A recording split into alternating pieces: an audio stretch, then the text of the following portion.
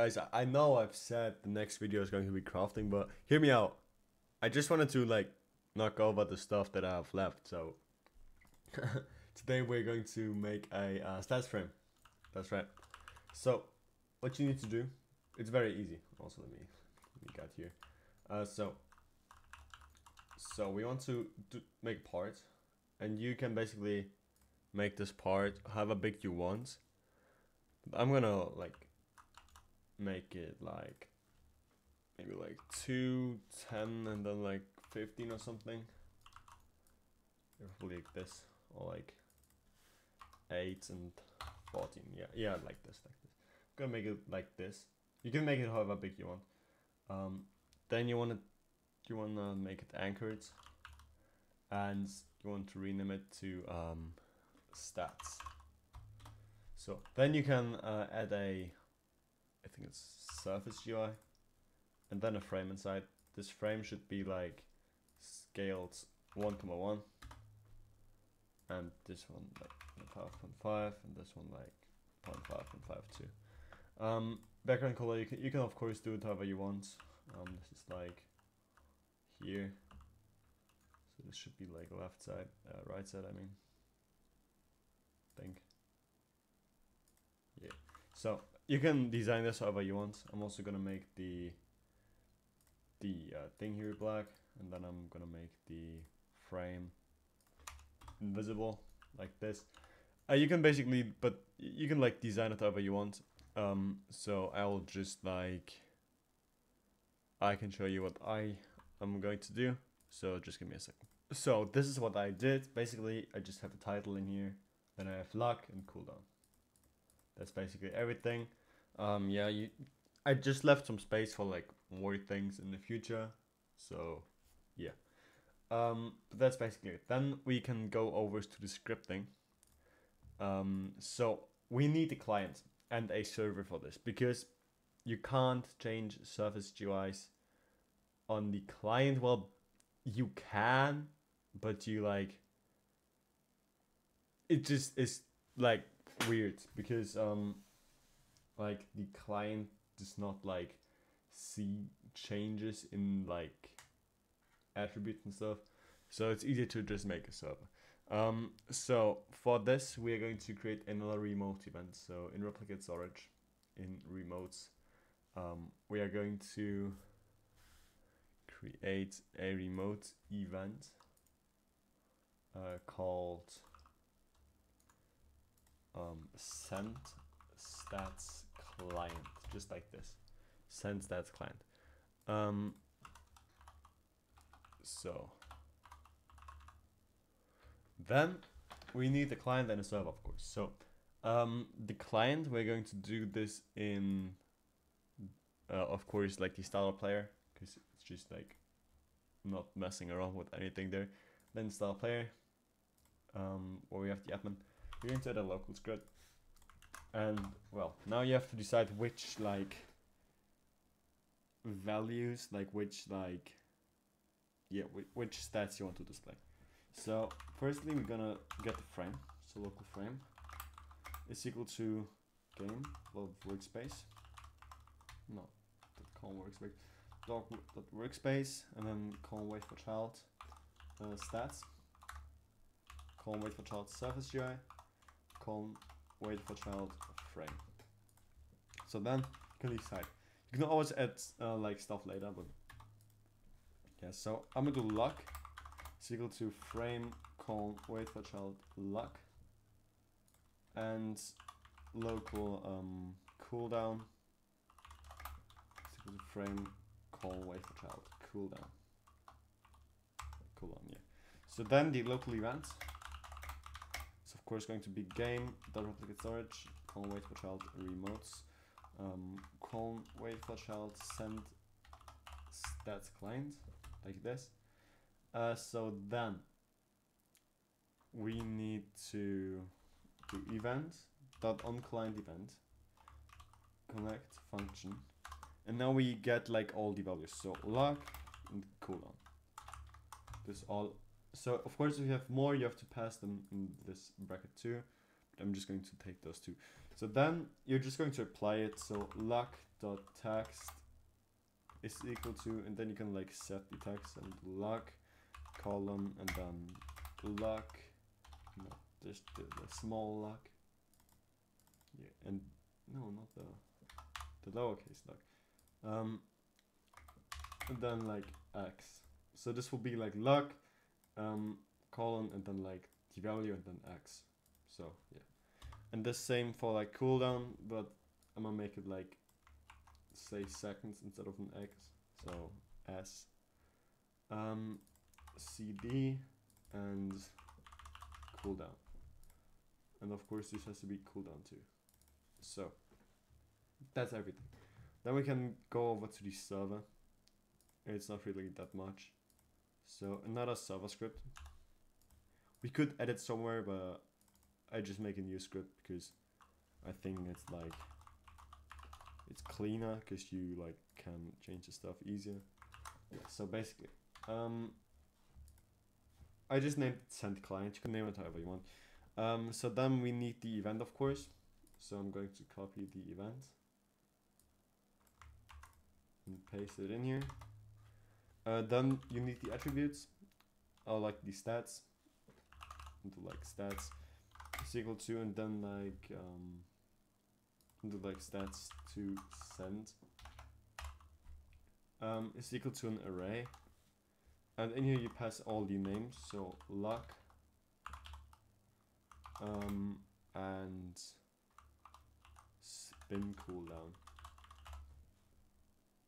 for me. Do we even have spin cooldown? Yeah, we do. So you can pass like everything here that you have like in attributes. Yeah. So then after this we're going to make the player added event. So game.players.player added connect function, and then we get the player.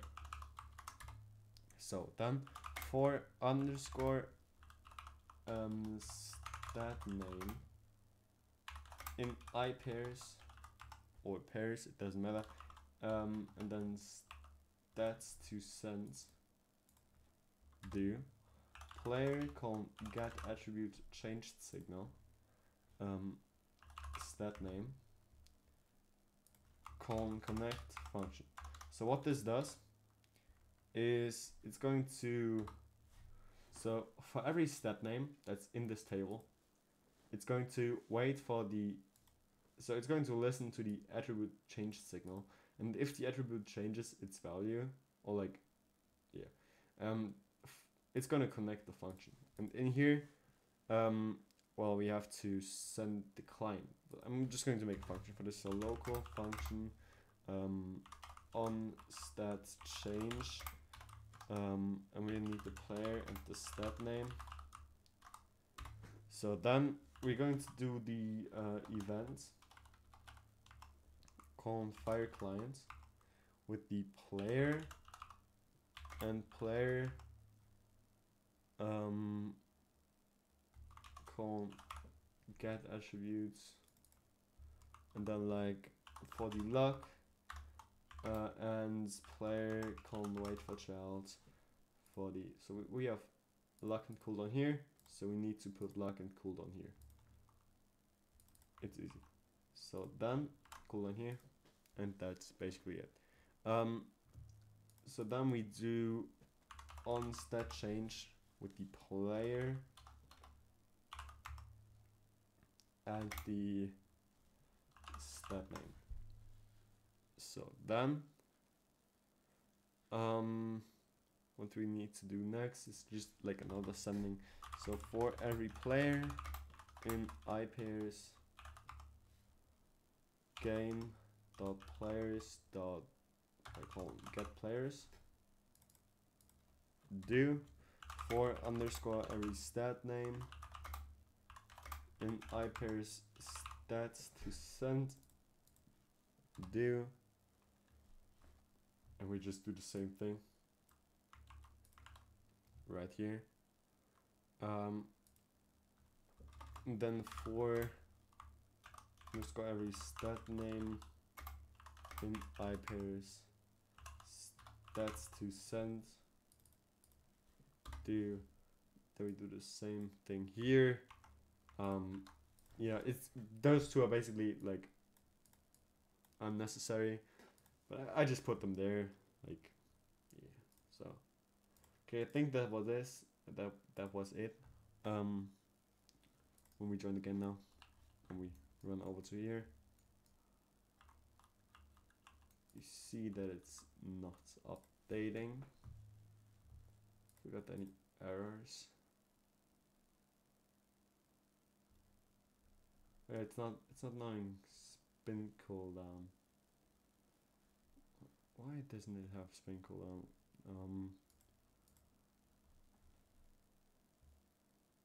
We have spin cooldown here.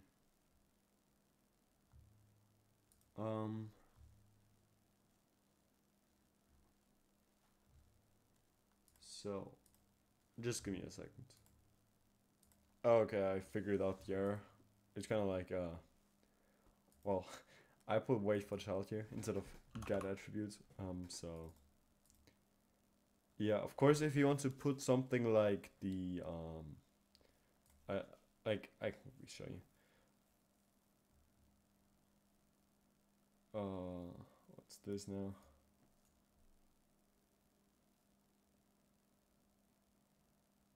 It doesn't matter. Okay, so if you want something in the player, like maybe like the cache, then you have to access it differently because it's not an attribute. As you can see, well, the cooldown is still not working.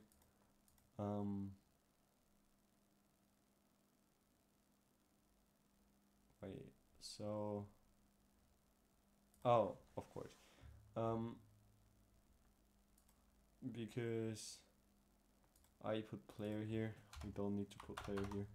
So just make sure you have all the values here, nothing else. Yeah, so now it should perfectly work. Yes, both are 1. So if you want to put like an actual value there, so of course we have to add like another thing here. So I'm gonna duplicate this one, move it down by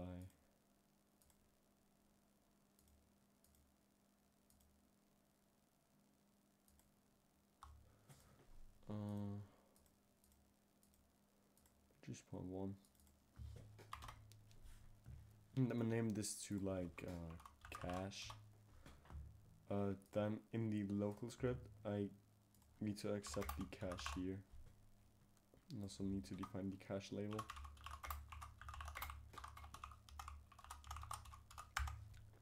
Like this.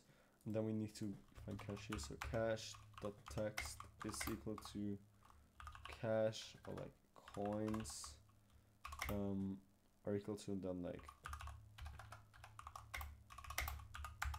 this. No, so the lowercase. So then we are going to do this. It's very easy, so you don't need to put it in here, but you just like, well, yeah, so basically you just put in here player colon wait for child,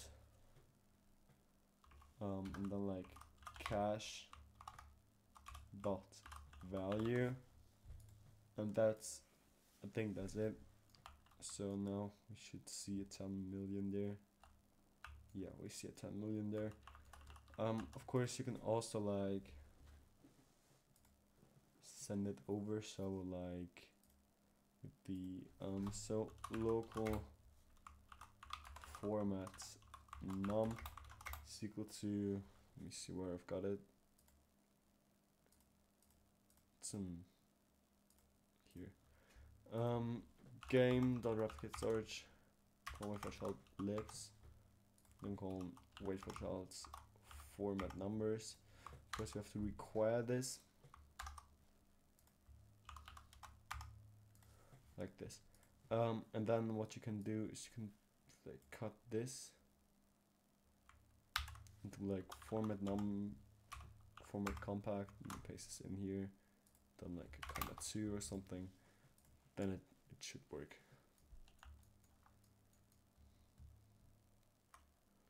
You should see this is now 10 million, and that's basically it. How you can like do stats in your game, like display it. We can quickly test this out with like, no, it's on the client, so it shouldn't matter. So yeah, that was it for this video. All like really crafting is going to come this week or in 2 weeks, so look out for this.